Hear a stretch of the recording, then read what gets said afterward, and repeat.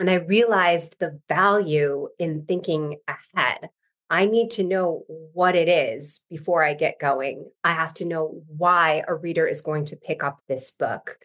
So I have to know who my reader is and why it's going to scratch a particular itch. Welcome to the Wish I'd Known Then podcast, where we focus on how authors found success, looking at strategies that have taken them to the top of the bestseller charts, as well as what they've learned from their mistakes. Because being an indie author is more than knowing the latest marketing trend. It's about being innovative and creative and learning from your mistakes. Welcome to the Wish I'd Known Then podcast. I'm Sarah Rosette. And I'm Jamie Albright. And this week on the show we have Melanie Harlow. Yes, y'all, it's so good. Yep, we had a great time talking with Melanie, and she has just great insight into... Get your pens ready. Pull over to the side of the road. Yeah. Yeah. We talked about just all kinds of like marketing and craft things, especially like thinking about how you're going to market your book before you write it, baking in your marketing. Newsletter content, how you get people on your newsletter. Staying in your lane. Yeah. And then how to keep that creative so that you're not bored. Yeah. So it's a great interview. You got it's really. I mean, I was taking notes. I saw you taking notes too. So it was great. Yep. So that's coming up. So no new supporters this week, but thanks to all the supporters we do have. We appreciate really it. Y'all. Appreciate it. And on that subject, I started a Slack channel this week for the supporters that I haven't joined. It's okay. I didn't expect you to.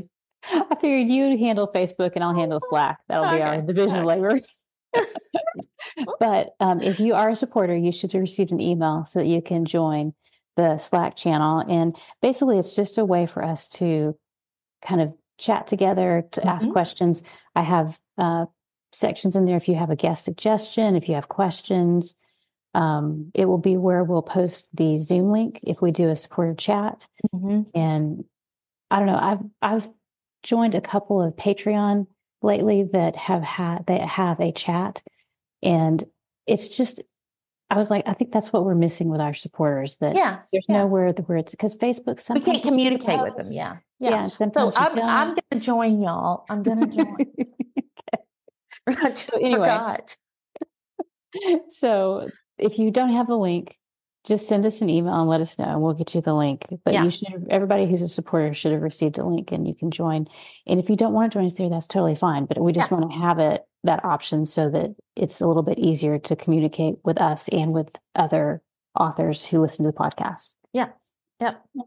So what's going on with you? Well, I'm still writing. I'm still doing my words first thing where I'm putting my words in the morning, and it's going pretty well. And I feel like I hit that point in my manuscript where like I know where it's going, I know what's going to happen. And now it's just getting it all down and then going, fixing it and making it, polishing it up. I'm writing a book that's set on a Nile steamer. And I'm at the point where I'm just like interviewing different suspects. And the other day I said to my husband, I was like, I think I need something else to happen because it's too boring. Just all these conversations. I think somebody might need to fall off the steamer. Like, do something. You need a man overboard. Yeah. So they get eaten by crocodile. Maybe. Yeah.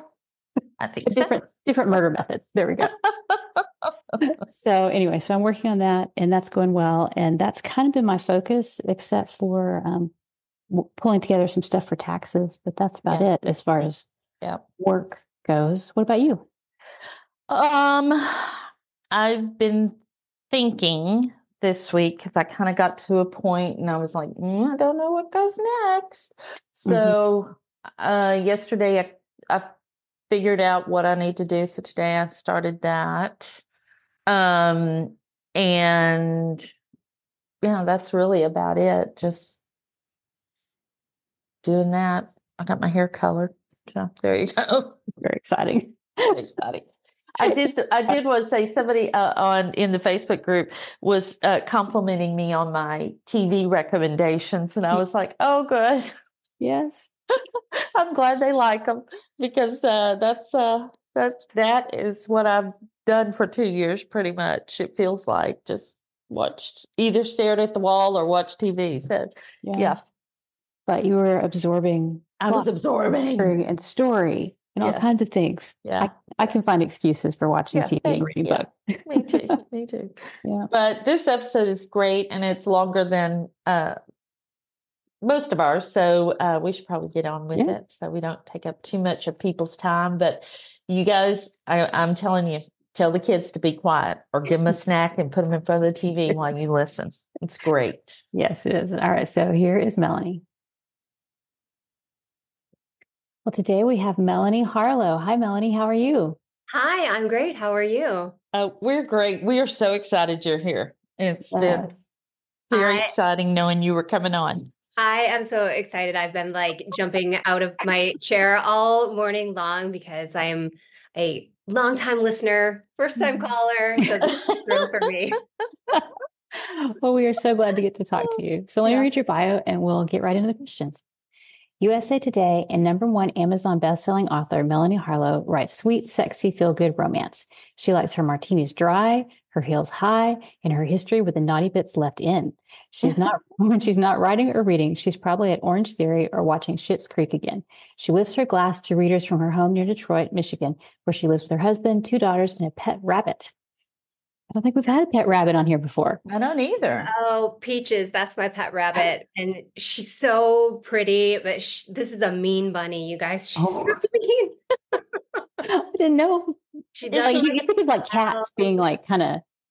This is the most cat-like bunny like you could imagine. Like, you know how some cats are sort of stingy with their affection? Like this, that's the rabbit I got. Oh my gosh. Does she roam free or does she? No, that was my dream. Like this adorable fluffy bunny hopping out in my house. And we tried that and she just chewed up everything. Oh. Then she bit one of our daughters. So she has like a fairly good sized area, but she is like contained in one area. Yes.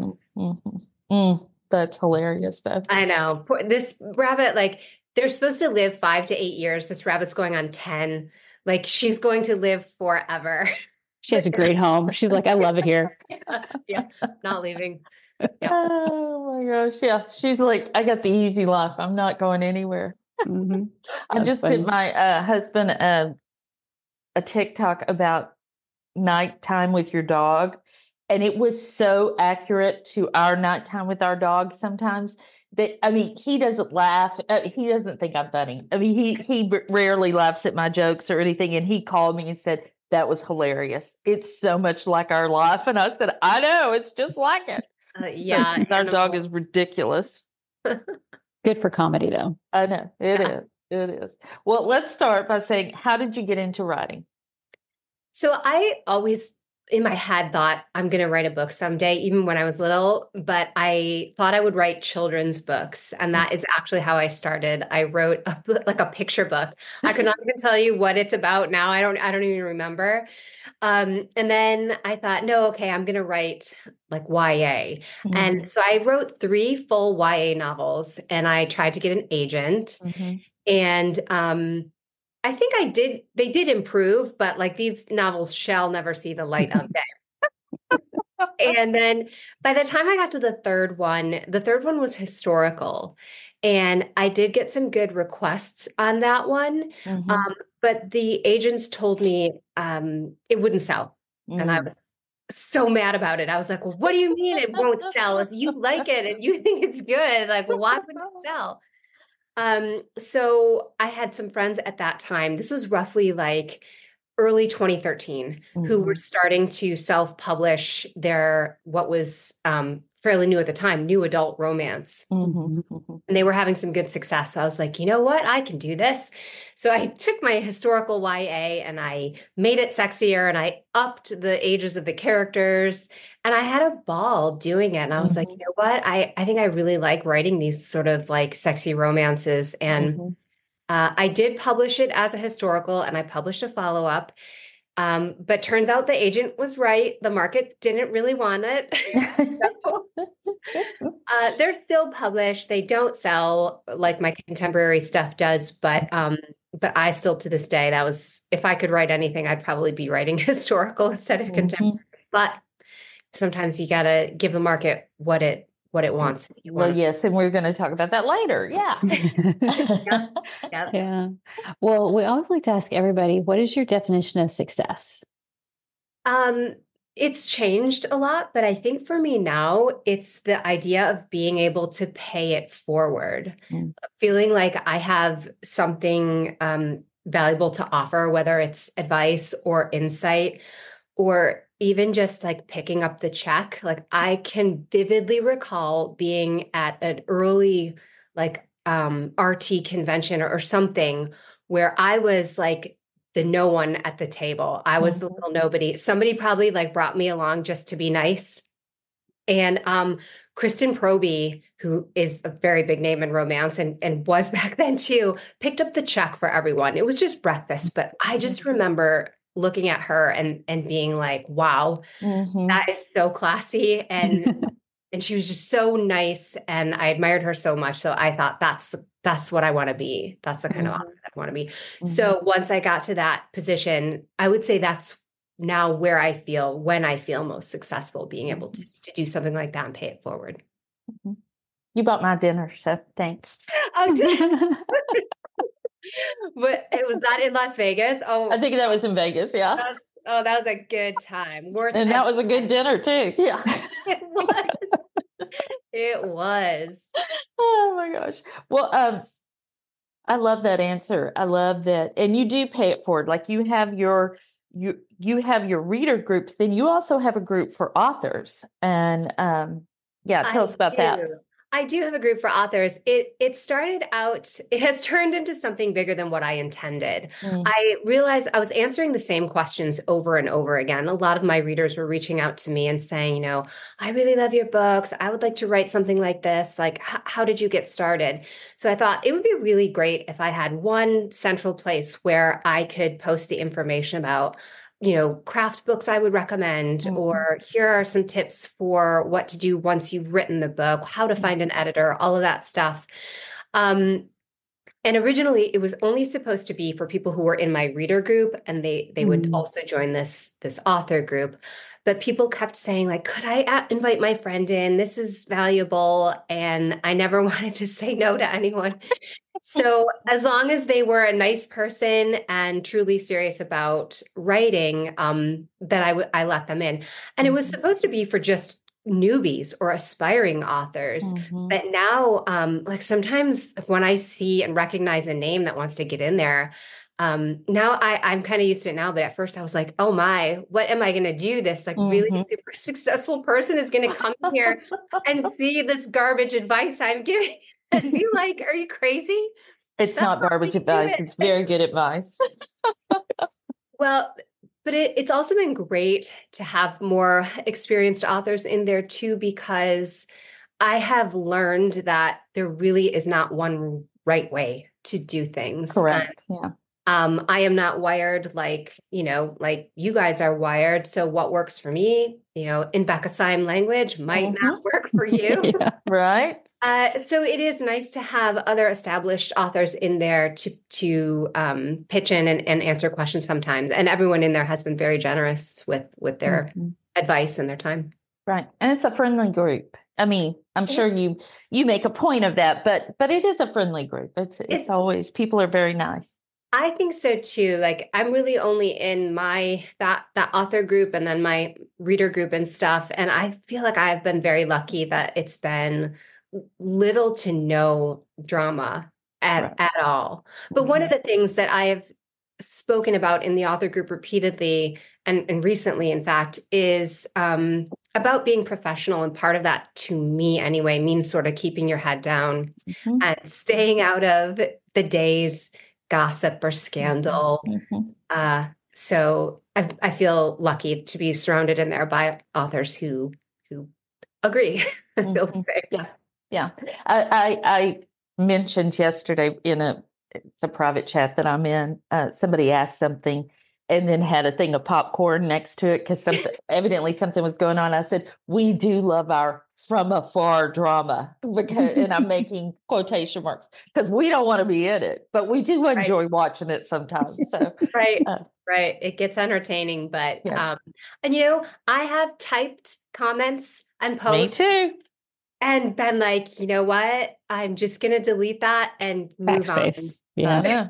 Yeah. 2 days ago, I almost jumped both feet into something, and I didn't, thank goodness, because it wasn't my business. I felt bad for somebody, and my empathy almost got the best of me, but I pulled it back because that's not my brand. That is not who I am. And there were other ways to support that person besides online. Like that.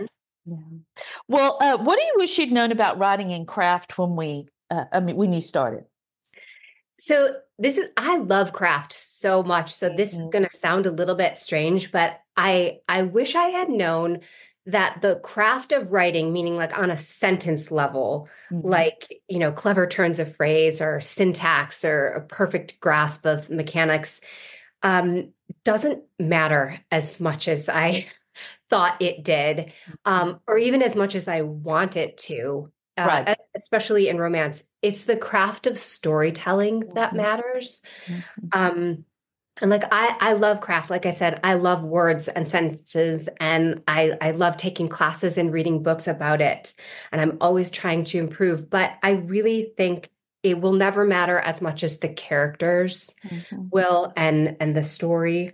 I think readers will forgive mediocre writing, but they will DNF a mediocre story or characters that they don't care about. So I think I agonized a lot about the actual words when I probably didn't need to worry about perfecting the craft. Yeah. It's the reason we'll just eat up something, even if or if I'm reading a story and it's like the grammar isn't perfect or there's passive voice, but if the story's good and the characters are interesting, we'll give the other stuff a pass to find out what happens. I mean, that's how compelling that is. And it took me a while to learn that too. Yes. Yeah. It's a challenge. I mean, we've heard more than one story of people reading a book or book series, different ones that people say, the writing is just okay, but I cannot put it down. And it's because they can't let go of those characters. The characters have got a hook in them and they want to see what happens. And if you listen to readers talk about, particularly about romance, or maybe any kind of genre fiction that isn't like literary fiction, where the language is sort of the point, the beauty of it is part of the enjoyment, is a big part of it. Right. They don't really talk about like the verbs. No. The sentence was so beautiful. I can hardly stand it, right? That metaphor. They're like, oh, that hero, or he, spoiled her, or this thing that he said to her. That's what they're talking about. They're not like, oh my God, I love the plot so much. Right. Like it is the people, it is certain scenes that really stand out. It's the storytelling. Right. Yeah. I ordered a sweatshirt. I haven't gotten it yet, and it's about to be here in Texas too warm for a sweatshirt, but I'm gonna wear it anyway. It's one of the Fourth Wing sweatshirts. Come see and wear it. Yeah, I'll come see you. Fourth Wing sweatshirts, but on the back, the quote on the back is, I'm gonna butcher this, but it's basically, there's not a place in the world you could go, Violence, that I wouldn't find you, or something like that. And even just saying it now, I've got chills. Like, for some reason in that book at that time, that was a part that just got me. And when I read it on that sweatshirt, I was like, one click. Yeah. I don't care where it's coming from. It's going to be mine at some point. So, Well, this leads into our next question about marketing, because basically we've gone from craft to marketing, talking about like sweatshirts that have quotes from books. Yeah. So what do you wish you'd known about marketing? The biggest thing that I wish I'd known about marketing is that I need to think about it before I write the book.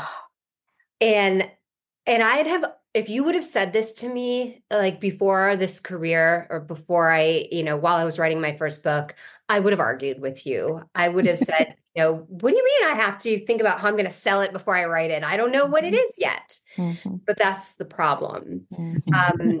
If you don't know what it is, even after it's done, it's going to be harder to figure out how to sell it to someone.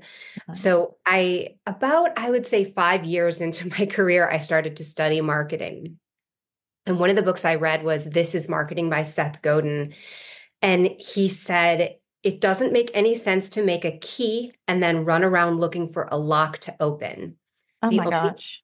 The only productive solution is to find a lock and then fashion a key. So that was really a light bulb moment for me. And I realized the value in thinking ahead. I need to know what it is before I get going. I have to know why a reader is going to pick up this book. So I have to know who my reader is and why it's going to scratch a particular itch. Mm-hmm. And David Gaughran talks about this too, and he calls it baking the marketing into the book. Mm-hmm. I believe he credits Seth Godin with the idea, though. So it just makes marketing so much easier. Mm-hmm. And especially in romance, a lot of this has to do with the tropes. Mm-hmm. Eventually the goal is that your name sells the book. But before that, it is, okay, well, what kind of story is this? And, it's enemies to lovers. Here's why people are going to pick it up. It's Mm-hmm. enemies to lovers. They're stranded somewhere. There's only one bed. And a reader can be like, ding, I love those kinds of stories. I'm going to give this one a try. So I think I wish I had known how important putting my own spin on those tried and true tropes was going to be before I was like, no, I must do something original. Yes. The trap everyone falls into. I think Yes. we all do that. I must be unique. Yeah. Yeah. Well, I think with the way you phrased it, once they know your name and they've read your books, they're more likely to buy your books. But to get that foot in the door, having those familiar things and saying, this is what this book is about, that's how you can pull readers in.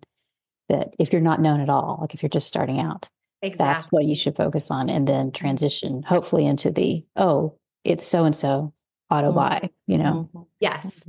Yes. And I think that it's easier than ever now to discover those little things that a particular section of romance readers like, all those little. I was about to ask you, how do you find out? Yeah. Scroll Instagram, like all of those graphics that are made now, those with the arrows pointing out. And so now it has drilled down. It has gotten so like the micro-tropes. Like now we don't just say like enemies to lovers or friends to lovers or, marriage of convenience. Now we have like quotes, my wife. You just have to put my wife in the marketing, and that is an immediate signal to a romance reader. This is kind of a possessive, protective kind of hero. Gonna, burn the city down for his wife of convenience or whatever. Yes. And there are tons like that. So you look at those graphics that are being made now to promote books in places like Instagram or even on TikTok. This micro-trope idea is huge, and it's helpful for authors who might be like, okay, well, what are some things that readers are really going to dig into in a story? Who hurt you? That's another one. Who hurt you? Yeah. Yes. Love it. Love it. Love it. Love it. That's so good, though. Touch her and die. Yeah. It's really true in my books. Yeah. It's really true, though, that the tropes are getting more and more narrow, or more like you can drill down further and further. Because I saw one, I don't know if I've talked about this on the podcast before, but one of our listeners, Belinda Kroll, she had a Kickstarter, and I went and looked at her page. And one of the things, she had a graphic like that with the words around and the arrows. And one of the things was annoyances to lovers. And I was like, oh, yeah, that's okay. I'm interested in that, because I don't know about the enemies, but I like it when they're just kind of annoyed and kind of, Yeah, I love That's that kind too. of, so like stuff like that, if you can find things that are even more specific would be good. Yes. Yes, Cool. absolutely. I think I have used annoyances to lovers before in my marketing, but you can have almost anything to lovers. But annoyances Hmm. to lovers is great because you can picture that. You know Hmm. exactly what Mhm. that is. And you could probably name 5 like rom-coms that Right. have set up. They're not Hmm. exactly enemies, but they're not friends. Mhm. So yeah, I think that that's Yeah. a really smart one to use. Yeah. Um, Well, oh, go ahead. well, I was just going to say that, and this is something that I've only recently been thinking about. The danger in that is that's letting a lot of other voices into your process, into your head. If you are Mhm. looking around going, okay, well, what's popular? What's trending? Mhm. What do I need to work into my book to make it TikTokable, you know? Right. And I'm running into that myself now, and it's getting really loud in my head. So Mhm. I'm at a point where I want to be able to kind of shut the door and go back to where I'm just thinking about, okay, what is the intersection of what I really love and feel like writing and what my like loyal readers really want from me, and maybe tune out a little bit of that those outside voices. Mhm. Mhm. Yeah, that's very interesting because I've seen that happen, you know. I've seen that happen just in talking with people. They have successful careers. They have loyal readers, but they can't get a foothold on TikTok, and it's ruined their day. It's ruined their week. It's ruined their year, but they have success. They just don't have it. That's, you know, It's a different. viral success kind of. Right. Yes. The viral success. And when we see it, we're like, oh, what do you have to do? Mhm. What, Mhm. what do you have to sacrifice? That's right. Where, on what altar to have that kind of, lightning strike? Right. And, the reality is it's just luck. It's It's just just luck. really nothing really you can do to arrange it. I wish there were. Right. Right. Well, I mean, it's just like anything that's gone viral, like the thing that's big right now or has been big right now on TikTok is that whole series from that woman, Who TF Did I Marry? And it's 50 episodes of her talking about this man that she got with and then married that he was a fake. Everything about him was fake and not true and lies and everything. But I've heard those stories for years and they've done well on TikTok, but they have not done what I mean, they're saying that she probably has made $300,000 just on those 50 TikToks in a week. Wow. In a week. I mean, can you imagine? And so, Nope. but I mean, and that's just from people watching her. That's from TikTok. That's just she doesn't have anything to sell. But it's just crazy because I have heard those same stories though on TikTok over and over again, and it's just luck. It's just something about Yeah. her just clicked, and then it took off. Yeah. I mean, and the what do they call it? Like the zeitgeist, where Yes. it's something in the ether that Hmm. makes a certain subject pop off, whether it's like so I see a lot of like cowboy era stuff now, and I Hmm. think it sort of stemmed from like the popularity of Yellowstone. Right. So if you happened to release a cowboy series or right at the height of the Yellowstone popularity, that's some great luck and timing. I mean, the book still has to be good. Right. Right. The book is still the thing, Hmm. but you will benefit from a little bit of that, whatever is Mhm. culturally like that happening in that moment. Right. And Mhm. good That's why for we you. call it a lightning strike, That's because right. it's like the chances of everything lining up so perfectly are so tiny that chasing it is, just not probably worth your time. If it Right. And happens, yet we still awesome. do it. It's so hard not to, right? Yeah, I mean, Well, it's never going to happen unless run out into the rain with your right. golf Yeah. club or whatever. So you got to keep going out there and doing what you do. But yeah, it is nice when everything just aligns and what Just you lines do up. suddenly has a moment. Yeah. Right. Right. Well, what assumptions did you make at the beginning of your writing career, and looking back, did they turn out to be right or wrong? I made many assumptions. I'll just share a few with you. Um, I assumed that good books would always succeed. I assumed that a compelling storyline had to be original. I assumed that every release should do better than the last one. And finally, I assumed that if a reader likes you, that reader will stay with you no matter what you do. Yeah. And I was wrong about all the things. I mean, this starting with the first one, we know that good books don't always succeed. But I believe that you can give your books the best possible chance of success. Obviously, studying the craft, get a good editor, and then bake that marketing into the book. I mean, you do need to think about it beforehand. You don't have to try to be original. It's not even possible. I forget, I think it's in Save the Cat Writes a Novel where the author says originality is not a realistic goal in fiction writing. What's possible is like a fresh spin on a tried and true narrative trope. And of course, every release will not perform better than the last one. No, it won't. The truth hurts. Yeah. I don't know why I thought this, like that it was just going to be this like uphill kind of thing, but of course it's not true. And I remember this was like a few years into my writing career. I was really disappointed with a launch. And I was talking to Lauren Blakely, who's another romance writer and a friend of mine and someone I really admire. I think she's such a good business person.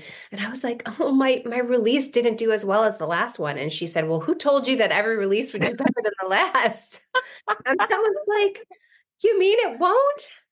So you do have to get used to get comfortable with some zigzags in your dashboard. Yeah. Yeah. Not everything is going to, skyrocket. Yeah.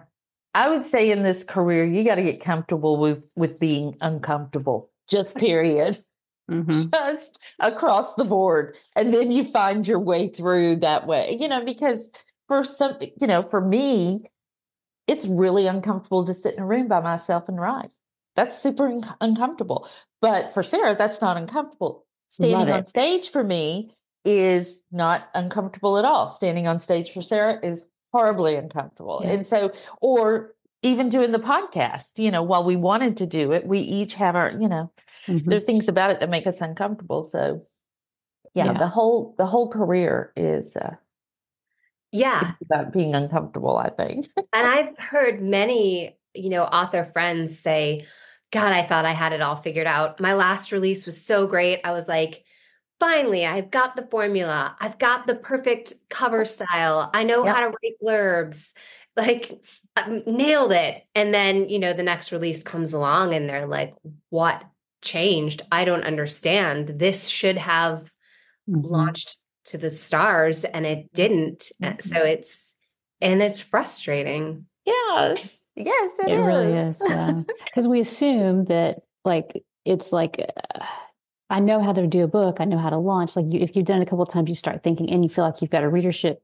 So it should theoretically only increase. But we have all these different variables like within our books because we never actually have exactly the same book.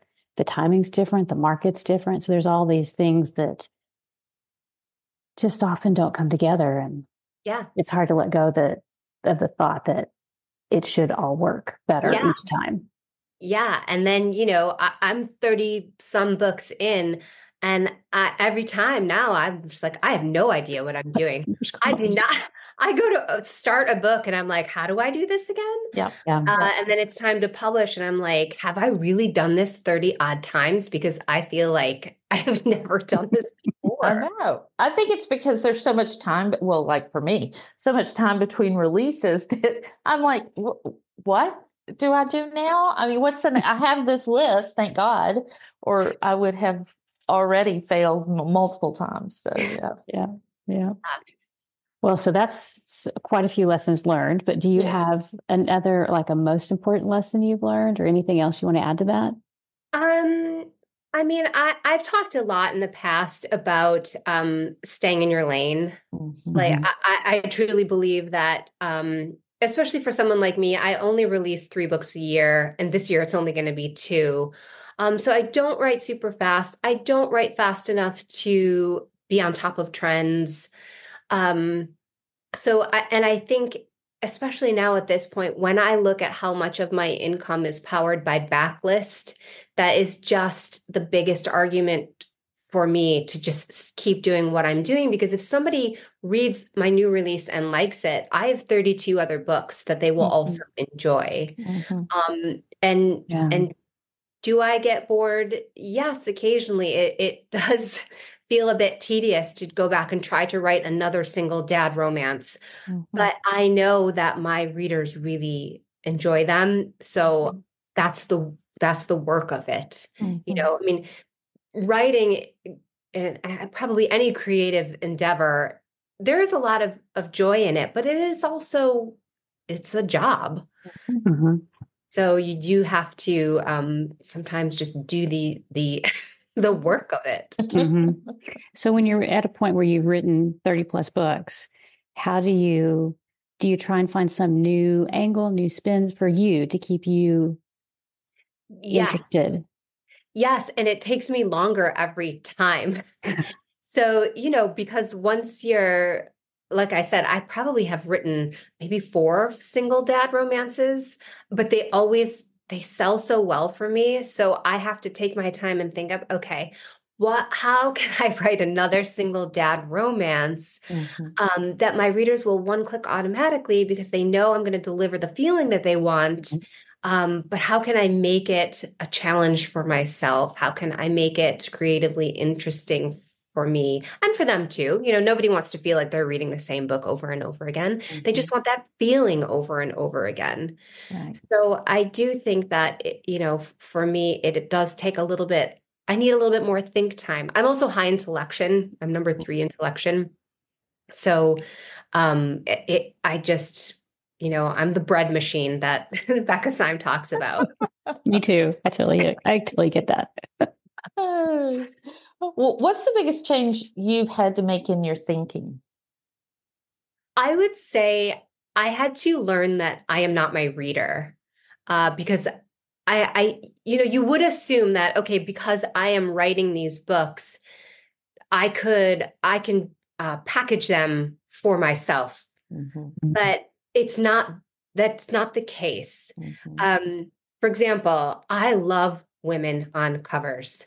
Like, you show me a woman in like a vintage cocktail dress, like from the back on a cover, and I will like throw money at you and be like, take my money. Shut up and take my money. Yeah. But that my readers don't want women on covers. They want men on covers. And so that's just a lesson that I have learned, that I know now, because I've been at this for a long enough time, who my reader is and what she wants to feel. And I know how to package my books to indicate to her that this is going to deliver that feeling. Now, that has the waters have been muddied a bit, because of the discrete cover era. We were going to talk about that later, but go ahead and talk about it now. Let's talk about it now. It just this is one of those things where I knew exactly how to package my books. I was on a roll. I was like, I've got that part figured out. And then there was an entirely new generation of readers, whether it was book talk or just post-COVID, like more people were reading romance, whatever it was, the new generation of readers really did not want shirtless men on their Kindles or in their hands. because it's also the rise of the paperbacks. Like I cannot, this is a thing that I never thought I would see. Like Who would have predicted that, right? yes. What bookstores are like popular again, and paperback sales are crazy good. So, but it makes a difference in how you have to think about packaging your novel, especially when, okay, I'm 10 years into my career. I have built a readership that expects a certain thing on the cover of my book because it signals to them that they're going to get what they expect from me. It's keeping a promise. But in order to appeal to the new generation of readers, and they are hungry for romance, I have to have a cover that that they are willing to show on their TikTok accounts. So now, there was this rise of okay, well, I'll have one cover on the ebook, and then I'll just have this alternate special edition paperback. And so I did that for a little bit, and it went pretty well. And I thought, you know what? I'm just going to go full on discrete cover. I'm going to do it with my ebooks because I'm a person who just I want it to be one thing. I don't want any confusion. I just want it to be one thing. And also, frankly, I was tired of looking for photos of shirtless men. Like, it doesn't sound like it would be a hard job, but it is actually a hard job. So last year, it was book one of a brand new series. I launched it with a completely discrete cover. It wasn't illustrated. It was just like kind of font forward, really fun colors. I loved it. And I loved it too. I just felt happy looking at it. So the launch went okay, but it wasn't as good as the previous series. And my previous series, it was a next generation series, had done very well for me. So I was kind of expecting those kinds of numbers. Right. I panicked and I immediately went back to shirtless men on covers, starting with the very next book. And then I recovered that book one with a shirtless. He might have a shirt on. Now I can't even remember. But it is a dude. It is a dude cover. Yeah. A smoldering dude. Yeah. It is a smoldering dude. Yeah. Exactly. And then I finished out, there was 4 books in that series. The final one, the 4th one, releases on Monday, and there are dudes on all of them. Now, with a little bit of perspective, I don't know that the discrete cover was the reason why that book one felt disappointing to me. It is possible that first I had gone 6 months without a release. Possibly I lost some momentum. It was a brand new world, a brand new series, no connections to anything in my backlist. Right. And I did that on purpose to have a true entry point because I had not had a true entry point in a few years. And so it could have been that my previous readers maybe were like, oh, I'm not going to know anybody. It's going to be a brand new thing. It doesn't look like any of her old books. So I think there could have been multiple factors contributing to what to me felt a little bit lackluster. So I guess all that to say, I don't know what I'm doing in the future. I really don't know. I finished out this series with men on the covers. And frankly, I'm scared about trying new things. New things are scary. I dislike change. Yeah. But yeah, it's tough. So your backlist, have you changed anything in your backlist or have you kept it the same? I have changed some things in my backlist. Mostly what I did was have a second cover, like an alternative cover designed for, I think almost every single one of my books now. There is an alternate paperback available. I did change some ebook covers. I was sort of testing the waters. And I changed some ebook covers and I did not see any noticeable difference in sales one way or the other. They didn't spike and they didn't tank. So I was like, okay, well, I'm really going to have the best of both worlds here. This was my thinking. Yeah. I was like, I'm going to keep all of my original readers because they trust me by now. Mm-hmm. And I'm also going to like gobble up lots of these new readers because they don't want dudes on covers. And it didn't happen that way. Mm-hmm. For whatever reason, it didn't happen that way. Um, so I really could not tell you what the plan is going forward. Did the second book, second, third, and fourth book, did those launches go like the previous series, or was it more in line with that first book? That's an interesting question. So book two did perform like my income on a whole with book two was better, but Mm-hmm. I think I had brought more people into this series. Also with book two, I tried a new ad strategy Mm-hmm. that involved a really astronomical spend that Mm-hmm. I, in the end, wasn't terribly happy with. Mm-hmm. So I did spend more. The profit margin was more narrow. But if we're looking in terms of volume, I guess I did bring in more readers. Right. Um, and then for book three launched at the end of November. And I don't know if you guys recall, but the early December of 2023, there was some sort of massive change in the Amazon store. Yeah. So it's hard because all things weren't equal. So Mm-hmm. it is very hard. December is always a good month. Mm-hmm. But I felt that it wasn't as good as December's of yore. Yeah. Your historical is showing through. Yes. And for our listeners, lest you think that Melanie is just feeling all these things like me, Melanie she looks at the data, and that's why I love her. She knows what she's talking about.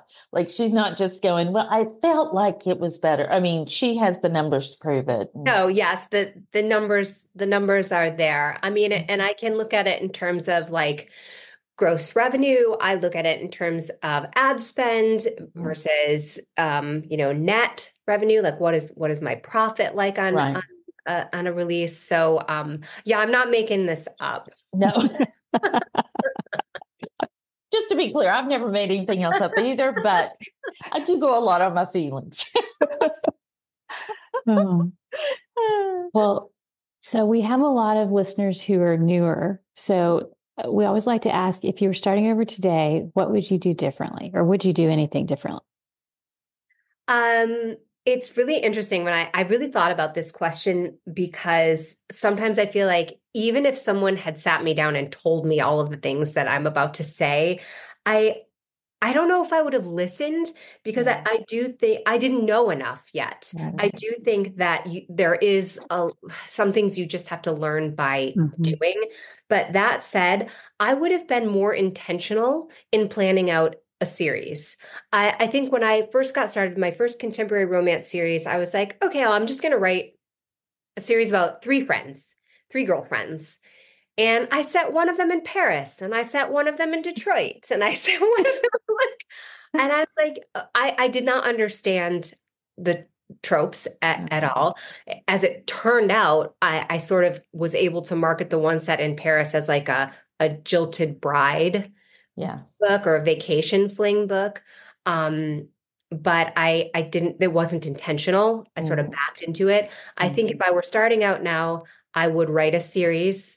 I would do a lot of market research so that I understood how to package it and what are the kinds of things that readers are enjoying in that niche, whatever it is. Like, I found my sort of home in small town contemporary romance. I am a three pepper author. So like knowing all these things, now I'm much more intentional when I sit down to plan out a series. I plan the tropes for each book. I spent years, I'm going to say years, being ignorant about tropes and trying to avoid them and being stubborn about them. I wish I would have embraced them so much sooner, because it is what will sell a book when you're starting out, when it's not your name. Yeah. And then if I often think about like, okay, once you have some books out, like what's something that I wish I had known maybe like 10 books in. And I think that there is a lot of value in the reader map, or like the funnel, in knowing what your entry points are and then optimizing your back matter to lead them through the next thing. Like really, like, and you can do this, like put your books on Post-it notes, even if you write standalones, like what is the next logical book that a reader would go to after they enjoyed this one. I wish I had understood more about the reader journey and been more intentional about that. And I'm still getting better at that. Like just today, I went through all of my bonus scenes. So I use bonus scenes as subscriber like cookies to get them to opt in at the end of every book. Right after the end, I say, thank you for reading. If you'd like more of this couple, subscribe to my newsletter. And the first thing you'll get is a bonus scene. You'll get a sneak peek into their future. And then instead of having them download and keep it on their Kindle, I have them go to my website. It's just easier for me because I can update things. And then at the bottom, I lead them to the next book. That's really smart. Yeah. They also get a follow-up email from me the next day. Did you get your bonus scene? Just in case something went glitchy. And I say, if you didn't, here it is. And then I also say, and here's what's up next. So I'm always looking for places where I can, lead them to the next thing. I don't want them to skip any aisles in my store. I want them to see all of the products that I have on the shelf, not all at once. I want to show them, point them in the direction that I want them to go. Right. You don't want them running willy-nilly through your store. You just and you want to lead them there. Right. And the danger of sending them to the Amazon product page, of course, is that there are like 100 other books not written by Melanie Harlow on that product page. Yeah. Yeah. So I really want to get them hooked and interested in my particular book before they get there. Yeah. Yeah. That's great. Yeah. That's great. Yeah. Well, go ahead, Sarah. I was just going to say, I love that because the stores are changing. And if you're doing them to your website, then you can hopefully pull them back there. If you have a store, you can pull them back there and you can familiarize them with it, or you can help them become familiar with it. And it's just so smart. It's interesting that you say that. I have not gotten brave enough yet to link them to my store, like my website. So I do send them to the Amazon product page. And partly that's because I'm in Kindle Unlimited. So I don't have any other retailers, any other vendors for the ebooks. But like I know that selling direct is and there's a reason that it's becoming more popular. I think it's very smart. And I listen to the podcast. I've heard all the people you guys have had on here talking about direct sales and all of that. And I'm really interested in trying something, maybe an audio book direct. If I really get brave, I might try an ebook release for like 2 weeks on my website before putting it into Kindle Unlimited. I just am nervous. It's hard with that though when you're in Kindle Unlimited because then you lose rank. It's and I know they say rank over bank, but long term sometimes, especially when you launch like you do, that great launch into the top 100 or whatever pays off in the end. It's usually. Yes, visibility that I will get from a new release. I'm about to jinx myself, ladies. So usually I'll knock on wood for you. Usually, my last several series, I can launch into the top 5, top 10 for sure, top 5 usually. But of course, I would sacrifice that most likely if I sold direct for the first 2 weeks on my website. So it is, my ego would take the hit because it is nice to look and see like, oh, my book is in the top 10. Yes. But also, I think about the optics of it. If people are like, well, why did she release this book and she can't even crack top 100 with it? Now this is probably all in my head. Do readers? I don't think readers. I don't think readers are looking at that. It's other authors. Yeah, it's other authors. I've been thinking about this all day long. Well, not just all day long, but today in particular, because I had to drive somewhere, and I have been thinking about this. That the optics of what other authors think. It's what concerns me a lot of the time, and it's a waste of time. But it's hard. Yeah, you're so right. You're so right. It's us. The call is coming from inside the house. Yeah, exactly. It is other authors that we're thinking about. Yeah, it is hard. But could you, like on your welcome sequence or whatever, could you say if you're an ebook reader, go here, but if you love a paperback, send them to your paperback store? Good. And I did open up a paperback store in small batches because I have literally one woman running it, and she's like a one-woman show, and she gets, it's overwhelming. We drop books onto it, they sell very quickly, and then she's got to do all the shipping and all that. So we've done it, and it's been manageable in kind of small batches at a time, but it has at least given me hope and the ideas for, maybe this is possible. People will come to my website to shop, obviously not in the volume that the Kindle store is going to get. Correct. But I do think there is something to serving your, readers more rather than being so concerned with, well, I need to get the widest possible audience. Do you know what I mean? Like going deeper instead of constantly trying to grab broader. I often think back to what Seth Godin said about the smallest, I think he calls it the smallest viable audience. Like it is impossible to build a brand that will appeal to everyone. Correct. So you really have to pick your readers and then serve those readers consistently, quality, on a reliable schedule. And those are your whales, and the whales pay for the minnows. Yeah. Something you might think about, I've seen this with Kickstarters, is that people say, buy one to read and one for your shelf. So maybe your ebook is the one you're going to read, and the paperback is the one you're going to put on your shelf and display. You don't want to crack the spine because you want it all to be pristine. So maybe somehow that can.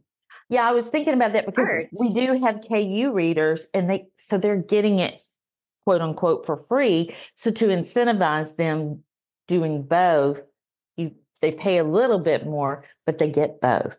Yeah, that's smart. Yeah, one to read. I mean, book collecting is it's huge. Oh, yes. All these pictures of these readers standing in front of their shelves, just full of books. And they're bowing. Yes, with all these beautiful, and they have 11 different editions of the same book. You know what I mean? Like if you love an author, if a reader loves an author, they are purchasing every possible special edition of that story that they love.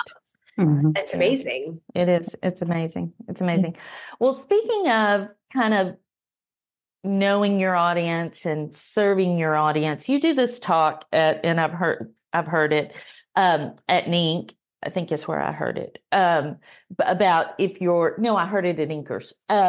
If your audience, if your readers want cake, don't give them spaghetti. Oh, don't serve spaghetti when they ordered cake. Yes. Yeah. Thank you. I knew I would butcher it. But so tell us about that. That's a 1-hour talk, but give it to us. And I'll give you the 30-second version.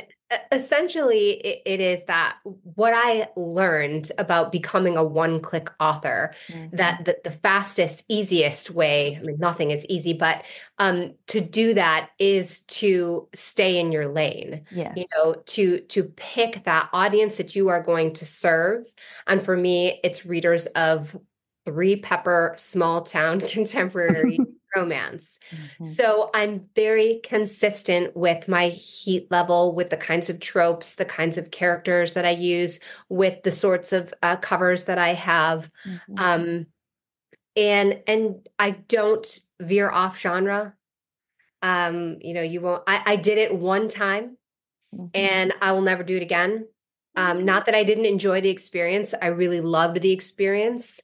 But I saw what it did to my income, and it took me a while to get back the readers that had left because I wasn't giving them what they wanted, and then I had to go back and get them again. Yeah.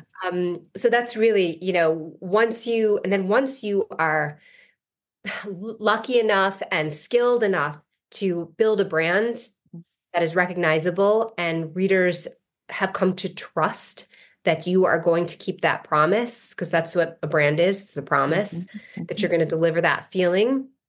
Don't abuse that trust. Don't break that trust. The market associates frequency with trust. So the more consistently you put out on a reliable schedule, whatever it is that your readers want, the more automatic that click is. Yeah. Yeah. I agree. Very true. I agree. And I mean, that's just so, I think that our listeners should really listen to that, and that, you are a one-click author and you've done very well, but it's been, again, with your data and everything. Like when you do this talk, you show your data that like there's this dip and then there's this huge spike, and the spike keeps, it's just up. It's up the rest of the time. And because before I did that marketing research that I talked about, it was right around 2018. So I had been in this for, 5 years. I was probably 15 books in, and I just saw it was so up and down. I thought, I'm doing something wrong. And I knew I wasn't getting worse as a writer. So I was like, I think it has something to do with the marketing of these books. And I realized it was because I wasn't thinking about it until the book was already done. So that was when I realized, okay, I really need to think about why is somebody going to pick up this book even before I write it? I need to know what they're looking for. I try every single time to write the blurb before I write the book. It's hard. Writing a blurb is hard no matter what, but that really helps me understand. If I'm struggling to write the blurb, I think, okay, I don't know what this book is. Yeah. And that's a problem. Yeah. Like me, I have a good idea. I don't have a story. Yeah. 100%. Or I have a situation. A situationship. Yes. yes. But it's not a story. No, so I got to go back and think about it some more and some people, like discovery writers, do need to just get in there and feel it out. And I'm probably more of a discovery writer than a plotter. I'm terrible at plotting, but I do know what it is, and then I let it, fill in as I'm typing it. Right. Yeah. Yeah. I have to know where I'm going, even if it's very vague and foggy. I still have to kind of know the path. I get that. Yeah. Yes. And I think, and knowing what is going to make the reader pick it up. You can know that and still not know exactly, what happens in every scene, but you can know what's going to make this book sell. I think I try every time. Yeah. I agree. Yeah. Well, what is the best thing you've done to set yourself up for success? I think probably staying in my lane, is one thing, is the main thing, really sticking, even when like I said, I do get bored, but I power through, and I have not tried to rush myself. I wish I was a faster writer, but I know that in order to maintain the quality that I want to put into my books, I cannot release a book every other month. So, 3-4 months is a realistic pace for me. And I think that I think it's been a good decision for me to work with the way that I am wired. And I highly recommend Becca Syme's Clifton Strengths for Writers class, if anybody is interested in learning more about the way that they are wired and what might be good strategy for them in terms of writing and publishing. Right. Yeah. Yeah. I also think taking my newsletter seriously has set me up. Nothing moves the needle for me like a newsletter. Right. So I've built a really nice, robust subscriber list, and I am good to them. I'm in their inbox reliably every other Tuesday or Wednesday. And so they know what to expect from me, and I try to serve them every single time. That's great. That's great. How do you mind us asking that? I mean, Newsletters? Yeah, because I think that's a big question for a lot of newer authors and even established authors. In fact, I was in a room this morning in Clubhouse and people were like, we were all talking, and most of us in there have been doing this for a while, and we were talking about newsletters and what we put in and stuff. So. Yeah. Well, I think getting them on there, I use those bonus scenes, and I get this question a lot, and I forget that it's not obvious sometimes when I say it. Yes, I do write one for every single book. So I don't really have an evergreen opt-in that brings a lot of subscribers in. The way that I'm getting them is those at the very end, right after the end, want more, click here. In a paperback, I use a QR code since they're not on a device. Right. So I have a QR code. They just scan it and they'll be able to opt into my newsletter that way. And then in the actual newsletter, it's structured the same way each time. I have something that I'm leading with, and it's usually either, if it's not a new release or something is new in audio, it's a freebie. So I will plan out my newsletter content, I would say per quarter. Sometimes if I'm really on the ball, it's like every 6 months, but per quarter. And I'll go through and I'll mark off like the two where I will have a new release to talk about, where I'll have a cover reveal to talk about. So I'll put a star by like, this is the lead. This is the thing I'm going to talk about. And then where the holes are, I look at my backlist and I think, okay, well, what would make sense to have, what freebie would make sense here? Is there another book in the series that I'm releasing in that it would make sense to make free right now? If so, can I get a book bub for it? I might try to apply. I'm usually rejected. I just got one for the first time in like 3 years. It was Yay. I know. Thank you. You're welcome. And if I can't get a book bub, then I use written word media. I love written word media. I do too. Free Booksy and Red Feather have worked well for me, and it's very easy to schedule them. I mean, you don't have to book it months in advance, usually just a couple of weeks, and it's predictable. It's not like a book bub where you're like, am I going to get it? Yeah.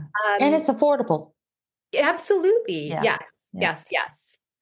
So I just sort of make a calendar. So I have the thing that I'm leading with. I'll have a freebie or a sale. Then usually I have a recommendation or two, and those are like swaps with friends who also write in my genre. Like you won't find me with a horror book or like a domestic thriller, because it wouldn't make sense for my readers.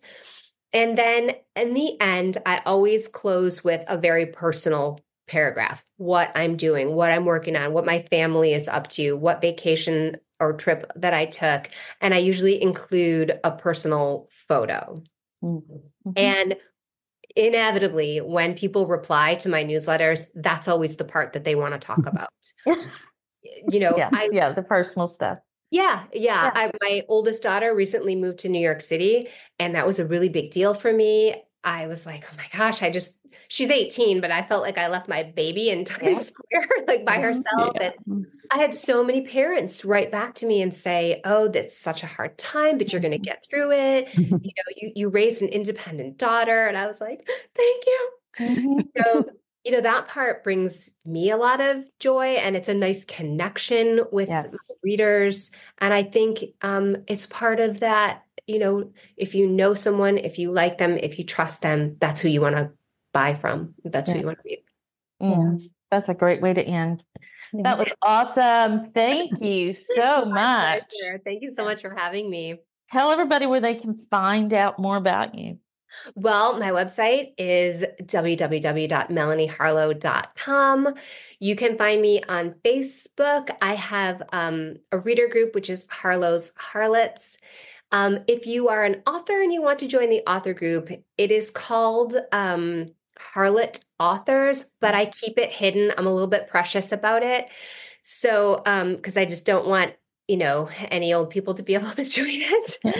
But if you message me on Facebook, I will send you an invitation link. And it really is a nice place. And I hope a helpful place. It is. It is, for sure. For sure, for sure. Well, thanks for being here. It was awesome. Yeah. My pleasure. Thank you so much. We have enjoyed it so much. And we'll have all those links in the show notes, and those will be at wishidknownforwriters.com. And if you want to support the podcast, you can go to that same link /support. So thanks to Adriel for doing the admin and to Alexa Larberg for doing the editing of the podcast. Yep. See everybody next week. Bye. Bye. Thanks for listening to the Wish I'd Known Then podcast. We hope this episode inspired you, empowered you, and made you laugh a little bit too. If you loved it, tell your friends about it. And if you feel so inclined, leave us a review. We look forward to being with you again next week.